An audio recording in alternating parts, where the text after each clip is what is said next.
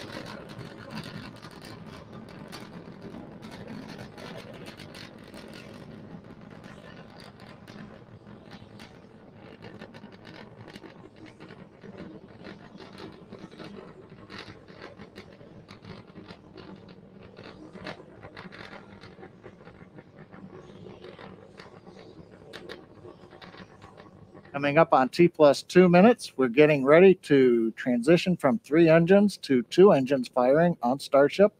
We'll be shutting 1 engine off. That's intentional.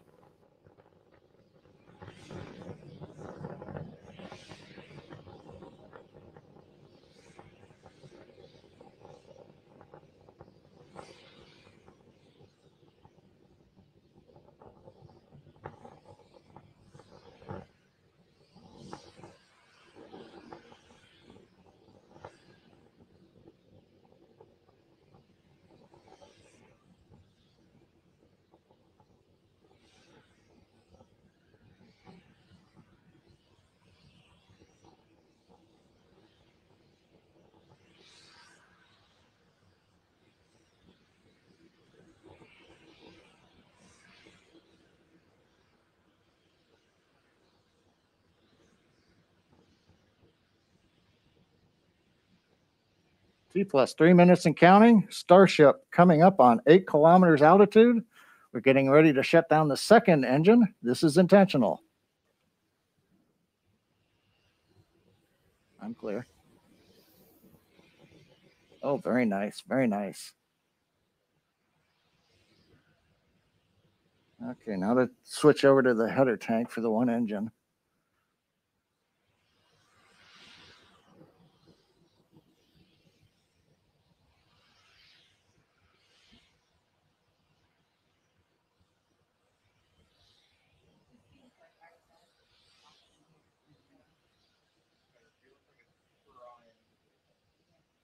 Okay, I'm going to come back up when we hit 10 kilometers right about in 3 seconds. Coming up on T plus 4 minutes, we're at 10 kilometers. We've gone into the hover. We're still being powered by the single Raptor engine.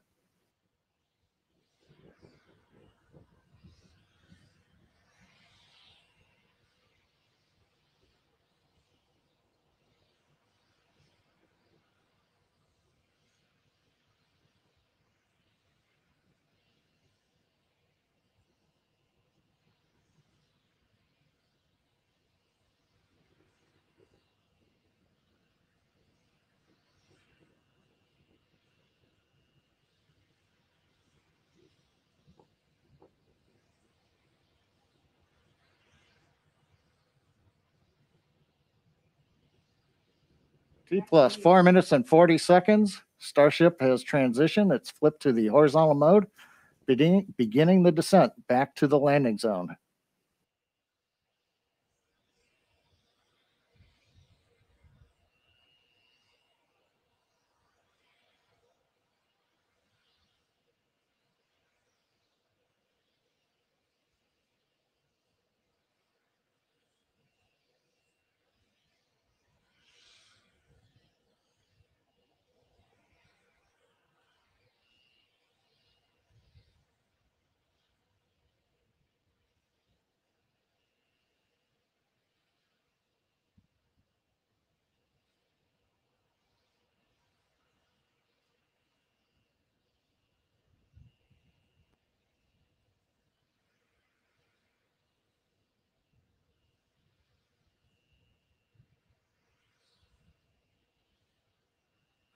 Coming up on 5 minutes, 45 seconds. We're down below 2 kilometers. We're preparing to light 3 Raptor engines to begin the flip sequence. It'll culminate with landing on the landing pad in Boca Chica.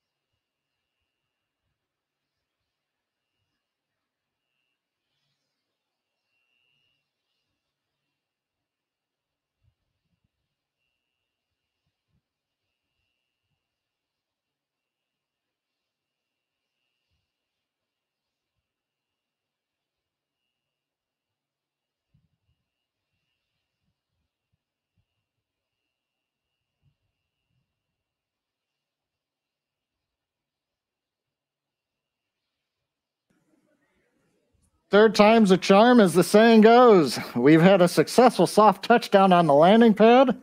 That's capping a beautiful test flight of Starship 10. As a reminder, the key point of today's test flight was to gather the data on controlling the vehicle while re-entering, and we were successful in doing so. We had a nominal ascent. We had the maneuver to place Starship horizontal when we reached 10 kilometers, right on time. And then during the subsonic entry, it appears we had good control of the vehicle using the front and aft flaps. And as we approached the landing pad, we successfully lit the 3 Raptor engines to perform that flip maneuver. And then we shut down 2 of them and landed on the single engine as planned, a beautiful soft landing of Starship on the landing pad at Boca Chica. Also, a congratulations to the Starship team in Texas. They've steadily increased the test launch cadence over the course of the program and have delivered some of the most exciting test flights many of us have seen in a long time. The Texas team has several more suborbital test vehicles in build, with number 11 ready to roll out to the pad in the very near future. It's an inspiring time for the future of human spaceflight. Thanks for joining us today, and we hope you'll join us for the next test flight of Starship 11.